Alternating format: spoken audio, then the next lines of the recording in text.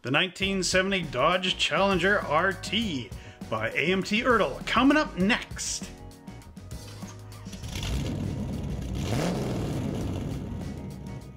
Hello Mopar fans, are you ready for another amazing model kit? Well, today we are taking a look at the 1970 Dodge Challenger RT by AMT ERTL. And this is another one of those great model kits that was, of course, designed in the 1990s and early 2000s by that awesome AMT staff back in the day who were taking and making quality job number one because they were competing with Revell Monogram and Tamiya of Japan, and they wanted to step up to the plate and build something amazing. So I am lucky to actually get this model kit. I do believe it is on loan from my wife Julie. I can't remember if this is actually one of my own. But anyway, thank you for loaning us this one if you actually loaned it to us. But anyway, don't forget to pound that notification bell because I'm going to be making more of these videos as we go along. And like, subscribe, and share this channel with all your friends and family. Now, this model kit's come out a few times, so let's take a look at some of the box arts. And after that, we'll actually take a look at the model kit itself.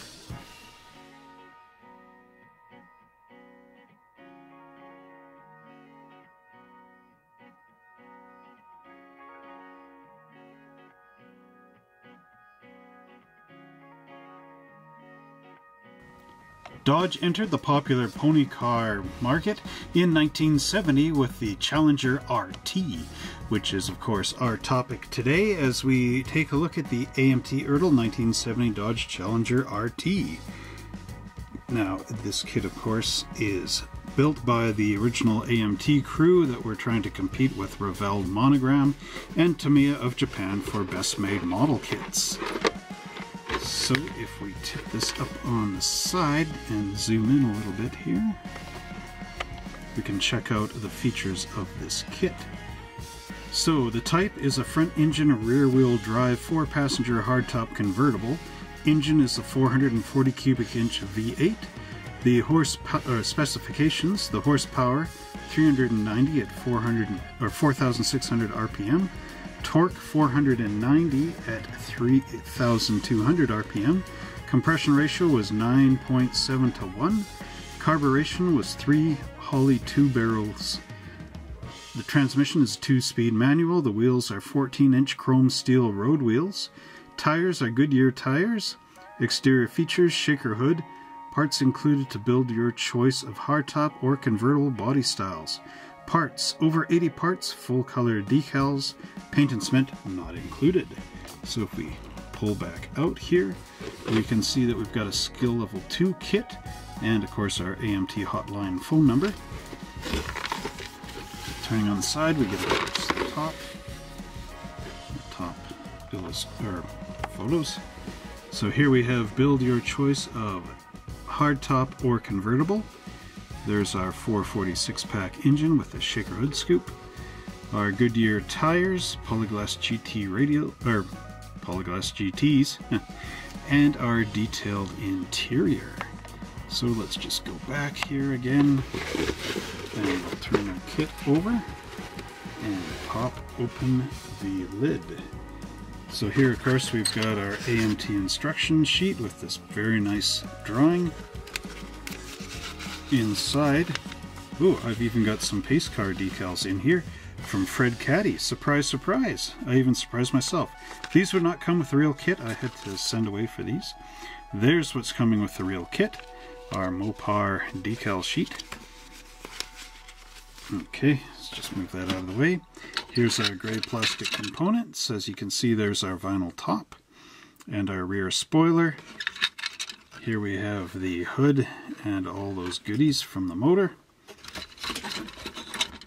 Our seats here, and it looks like hood hinges, separately molded, as well as the rear panel. Oh, looks like I must have popped the dashboard out. There's our interior bucket and our radiator and radiator wall. There's our instrument panel there. Our chassis, whoops, front clip and firewall. And then here's our body. the convertible there. Chrome components, hooray. And then we've got our go and show stuff. Wheels and some engine bits, differential, probably the Dana. There's our exhausts. Here's our glass, and note the sunken in bit. Unfortunately, these were not bagged, and they do look like they got a bit scratched. Ooh, and a headlight popped off somewhere in the box. I gotta be careful to find that. There's our suspension and engine block. Oh, and there goes my stand cracking down. I'll fix that in a minute. The show must go on, right? There's our convertible boot. Our Goodyear tires. These are not the normal polyglass shown on the box, though. And then there's our red taillights and some of our engine components. And I don't see that little headlight. Okay, well, hopefully it's still in the box. Alright, so I'll clear this out of the way, fix our overhead camera stand, and we'll take a look at the instruction sheet. So here we have the instruction sheet for our Challenger RT, and again, this is one of those great big fold-out instruction sheets. Does not say who the artist is, unfortunately, but down here we get, of course, our great write-up for the kit. In '70, Dodge released one of its most versatile cars ever offered. The Dodge Challenger drove salesmen crazy with its choice of 6 different models and no less than 9 engine options that included the ever-powerful 426 Hemi. In addition to the skin and power choices, a wide range of accessories were available, and get this, 18 color selections ranging from white, of course, to the outlandish plum crazy and go mango colors, new for 1970. Okay, then it goes on. Alright, so these again are the gigantic instruction sheets, which if we zoom out, you can see just how big this map is. So let's go and open this up and see all our assembly steps. So here we have our 446 pack engine assembly, the only engine choice we get in this kit. And as you can see, it's a 2-part engine with transmission off the back. We have our starter motor molded in place, as well as the transmission. Cylinder head left and right go on. There is our 6-pack intake manifold. And here's our Chrysler fuel pump and front cover, as well as the oil filter, which stuck out straight ahead. Pretty easy to get at when you are doing an oil change.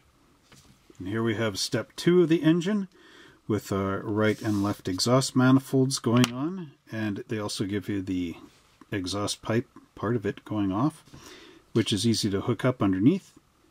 Here we have our distributor going in place, as well as our 6-pack carburetor, shaker hood scoop, and the hood scoop top. And there's a decal here for the 446 pack, which is nice because in some models from like Monogram and that, you actually have to paint this on, and it's really tiny. So it's good that they have a decal for it. Now step 3 shows our valve covers going on after, of course, you glue on your shaker hood scoop. And then the front belts, and there's also a power steering pump molded in place, and our alternator and our fan. So once all this is together, you have your nice 446 pack. Next up is our wheel and tire assembly. And again, here we have the stock wheels, which are very similar to the Magnum 500 GM wheels. Let me know what they're called in the Chrysler terminology here. There's a Goodyear polyglass tire going on there. Note, Goodyear lettering can be painted white using an artist type of acrylic paint. There's our inner wheel, and then our wheel retainer says to paint these silver, I guess to match the chrome. Here is step 5, showing our chassis pan going in with the K-member front suspension, which of course has the torsion bars for springs, and then our big engine will drop in underneath here. And step 6 shows our exhaust and mufflers going in, and of course they hook up to our exhaust manifolds, so that'll be nice to see. Step 7 shows our drive shaft being put in place. You're going to hook it into the motor first, glue your differential together, and then swing these into place. Of course, Chrysler had the big long leaf springs in the back, as well as the shock absorbers. So you have torsion bars up front, shock absorbers, and torsion bars up front, long leaf springs in the back, and that's how these Chrysler pony cars were built. Step 8 shows our wheels being put onto the axles. And here in step 9 we have our interior going together. Now again, our interior is a tub, which would have been nice to have those separate panels in there. Seat front and backs glue together, and then drop in the interior. There's our shifter knob, goes in the center console, which of course you would paint wood grain, which is a feature of the Chryslers, and wood grain on the instrument panels in there, I do believe. Yep, that's what it says. That's what it says. And then our steering column, which is sort of like a big collapsible spring, which is interesting. And then we've got our steering wheel. So all that together and you get your stock interior.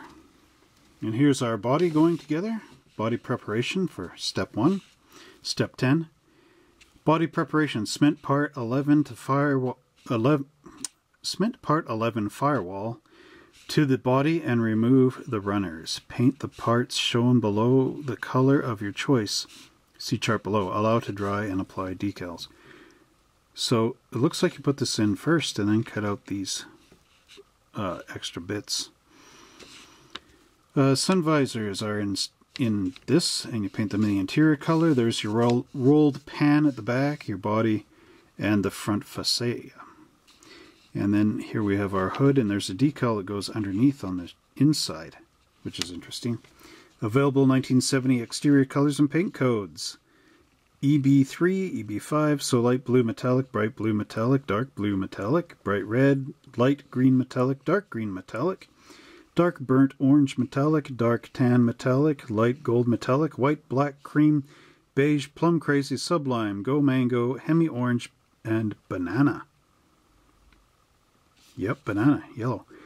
Note, use contrasting body decals, white with dark colors, black with light colors.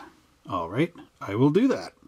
And here's our body illustrations and the decals that they're going with. So the black stripe across the back. I do believe this is one option, version A, and version B has the decals going along the sides, and it does say decal 4, see above, so you'd have a stripe going across and then these ones here. So I guess version A doesn't have the ones along the side. So there you go. Now step 11 here is where you decide if you want to have this as a convertible or to put on the optional vinyl hardtop. And then our windshield will pop in place. If you want the hardtop, there's a rear window that goes in there too. And then our interior will pop up inside. And here's step 12 with our body more or less together. Now we've got our brake booster and our master cylinder. Our battery will drop here on the inner fender apron. And then our radiator shroud will glue on. And then we have our front fascia, here. And then our headlights will all pop into place, except for the one I had lost somehow. And our front plated bumper will pop in here. Now there is one thing to know about Chryslers, which is different from painting GMs. General Motors, it would all be painted black in here, flat black, or semi-gloss black. With Chryslers, they painted the car, these are all unibody. So they would paint the car with the unibody, would have all the inner aprons and everything all together as one thing. So inside here is all body color. And then what they would do is paint flat black on this side of the radiator, or the radiator support wall, so that you don't see color in through the outside of the car. This would all be blacked out when you look in that way. So it made for a nicer, cleaner front end. Here in panel 13 we see the body completed being dropped onto our chassis, and once this is all together we're going to put on our outside mirrors, and then our radiator hose will hook in on top of the engine here into, of course, our firewall, which is up above, or not our firewall, our radiator. I keep getting that messed up. There's our hood and our hood hinges, which glue underneath. And then we have our license plate and one of the decals going on there. Step 14 shows the rear of the car going together. So we've got our rear panel and bumper assembly pops in. There's a rolled pan which will glue in along the bottom here. Our rear tail lights and our license plate.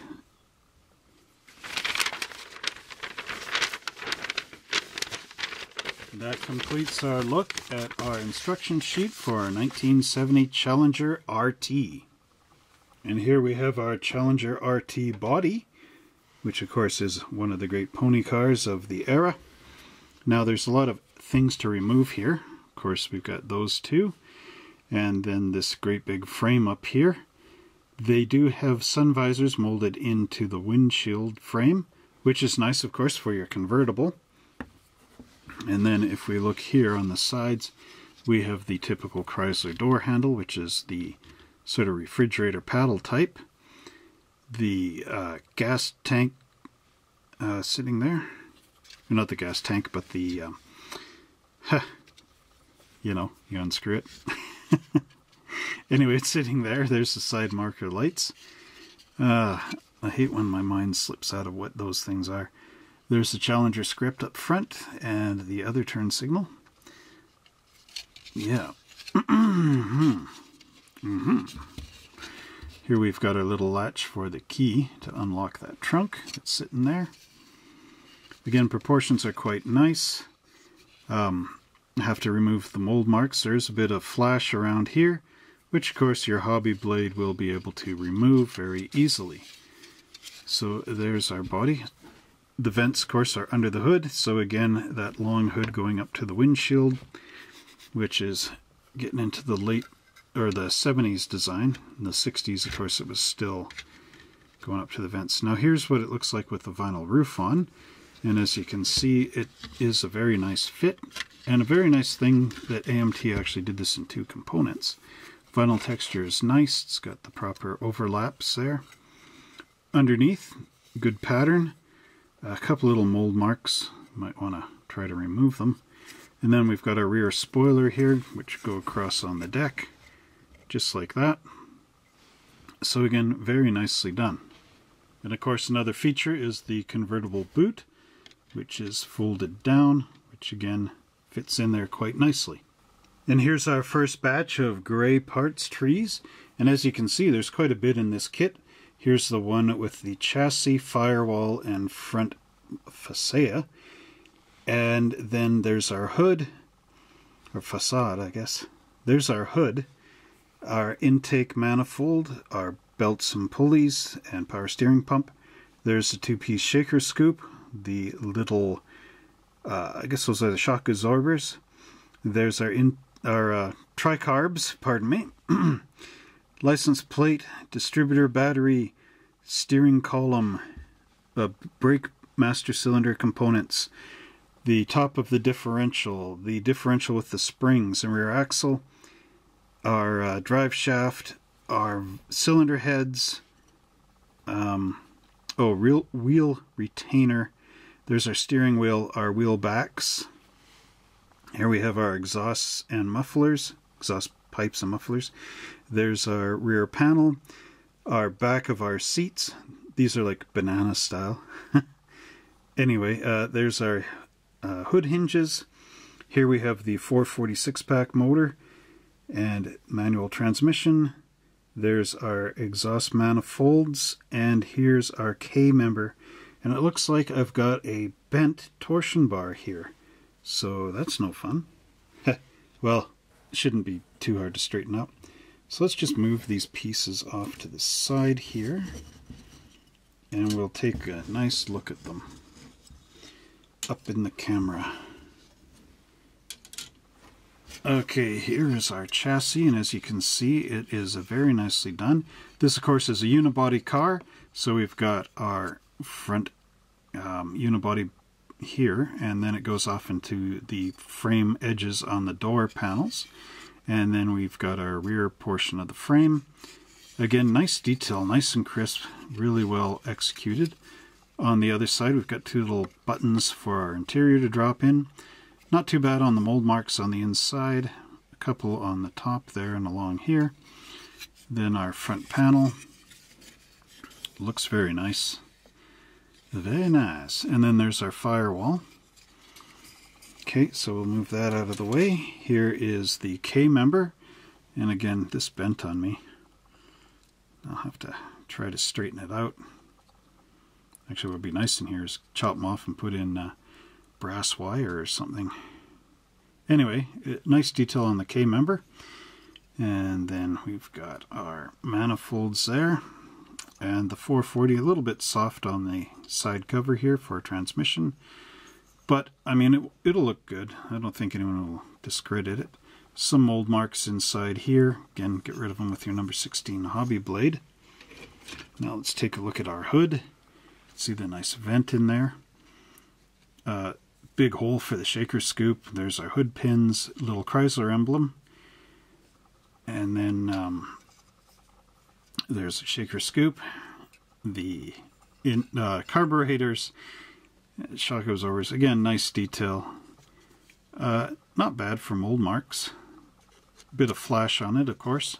Have to get rid of that with your sandpaper. And number 11 hobby blade, adzing off the stuff, which is a scraping method. There's our banana seats with the pleats in them, going side to side instead of up and down. Again, I think this was a fiberglass in the back.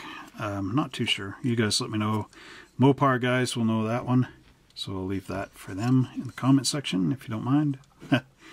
Okay, a couple of mold marks off the back which you can scrape down and make look nice. Make look nice.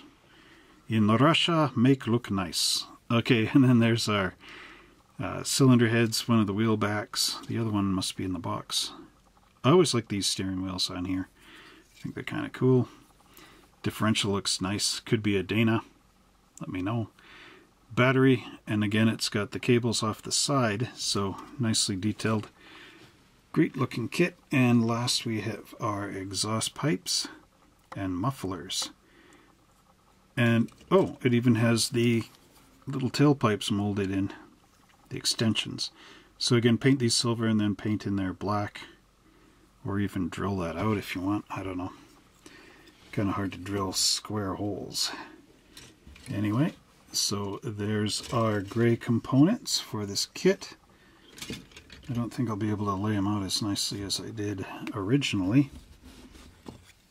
Now let's see.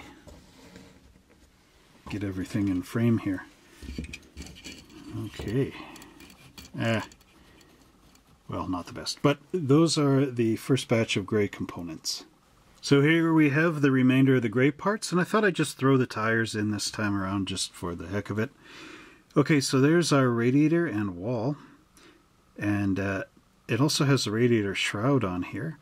So nice that it's all one piece. There's our interior as a bucket, and this is a pretty nicely detailed bucket as far as buckets go.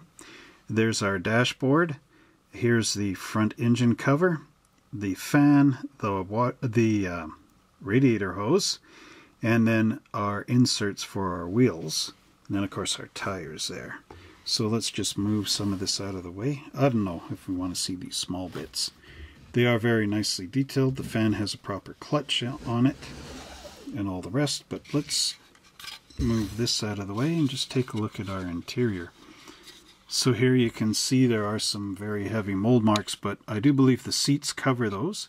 You might just want to take your knife and quickly go over there, number 16, just to knock off the high points of that. There's our seats with the pleats. And they do actually give you the proper pedals. So we've got the clutch, the brake, and the gas pedal. Although being in a tub, these look like little square blocks when you look at them from the top. They're not quite pedal-like, however. This is a little thing. I think you might want to fill that big hole in there. Some putty. I think this is supposed to be an overflow tank or something. They do have the little detail in here for those inner front fenders. Now there's 4 big mold marks right there along the side of that fan shroud, which need to be scraped down. And again, a little bit of flash up here. This would be facing the front of the car, so paint all this flat black, but on this side paint it the body color on the inside. Maybe a little bit of flat black blow over, I don't know. No, I don't think it would have that. But again, they would blank this off because you don't want to see the body color through the grille. It doesn't look good. It looks better to have the grille black, and that's how Chrysler did it. I got a magazine on it. Maybe one day I'll do a painting episode with what the magazine, the real car colors were. Okay, so moving that out of the way, there is our dashboard. And you can see if you added some wood grain in there, it would look really nice. paint the whole thing flat black. This one does have a little glove box, so very nicely done. Radio, I think, is down there. Any of you guys that had this car might remember your dashboard. Anyway, if you had one of these, let us know in the comments down below. Oh, and I'm forgetting our tires here. So let's just zoom in on these. Back a bit. Okay, these tires are not quite the same polyglass Goodyear GT tires that we know about, but these are the more solid ones, and these ones came in some of the Buick kits. Buick. Alright, so you can see a nice tread detail. There's two of the Goodyear ones. Some of them are hollow and some of them are solid. These are the solid ones. So these will... Oh, that one disappeared. These will sand down nicely in your tire spinner and look just excellent. And now we have my favorite component, which is the chrome. And these pony cars, they were all like small competition race cars, basically. Muscle race cars. They didn't have too much chrome. So as you can see, we have our front grille here, which of course you can always use some of that Nuln oil wash from Games Workshop to put in there. It looks like the rear view mirror. There's our wheels, our sport wheels. And then here we have our valve covers, side mirrors, rear bumper, or sorry, that would be the front bumper. And there's our rear bumper and our alternator. And of course the shifter lever. Now remember that these Chrysler alternators had the red coil exposed, so you can see the wires in there. And then there's our red tail lights. Now you might not want to scrape the chrome out of there because of course you can see how the red tail lights reflect through the chrome. These will fit in that recess there and look quite nice. Anyway, let's bring this up to the camera and take a look at our details. So again, there's our front grille. It's got the name in there. Dodge in the back on the bumper. And again, nice wheel detail.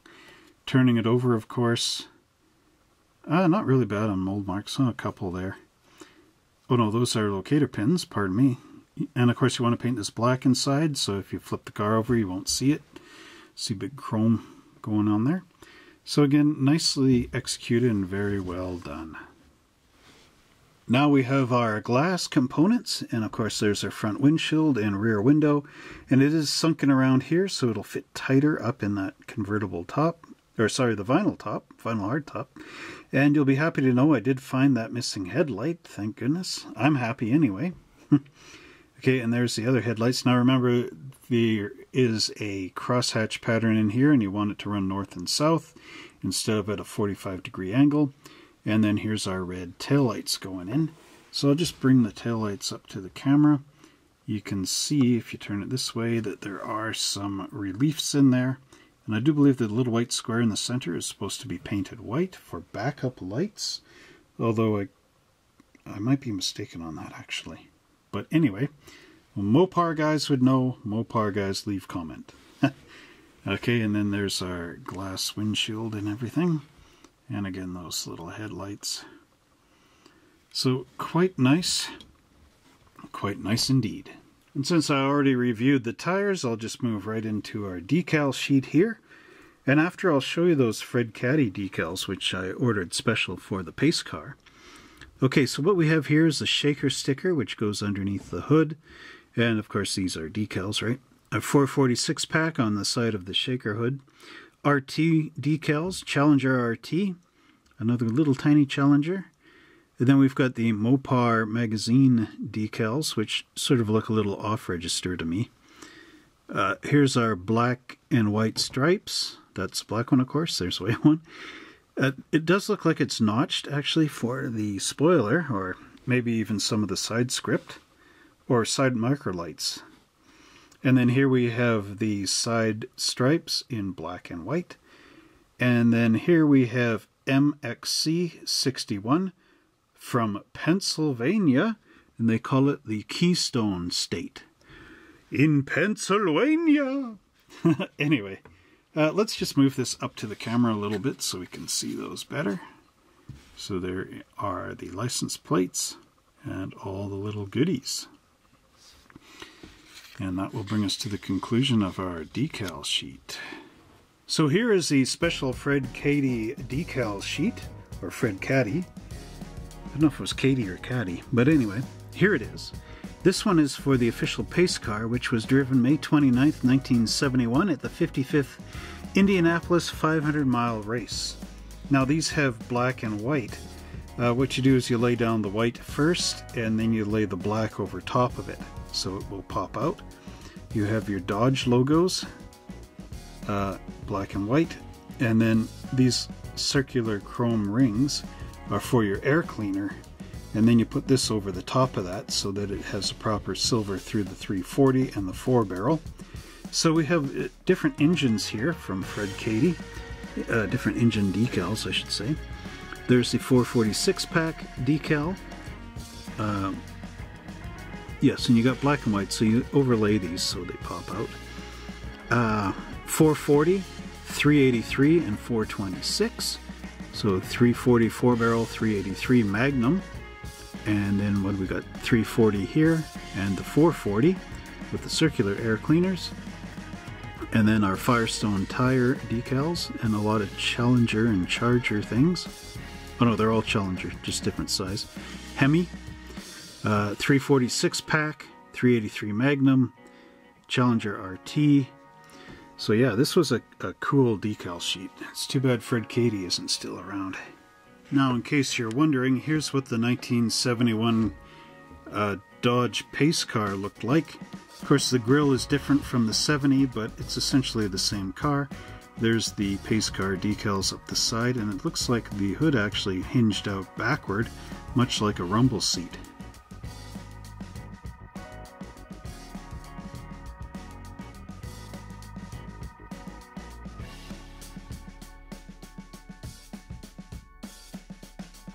And that completes our look at the AMT 1970 Dodge Challenger RT. This is the 1994 edition, and if you have built this model kit or one of the predecessors to it, please let us know in the comment section down below how you liked it, how you enjoyed the build, and how you built it. And if you want to show us pictures, send it over to our Facebook account, and I'll leave the link in that description down below in our comment section. Well, I sure hope you enjoyed that great review of the 1970 Dodge Challenger RT by AMT ERTL. And have you ever actually owned one of these in the real world? If so, let us know what color it is. Share your photos of your model if you got it on our Facebook page. And yeah, let us know all this cool stuff down in the comments below. And don't forget to like, subscribe, and share this channel with all our friends and family. If you want to see our most current model car kits, come and check it out at www.monster-hobbies.ca. And don't forget to like, subscribe, and share this channel. Pound that notification bell so that every time I make a new video, you are the first to see it. And until next time, everybody, happy model building.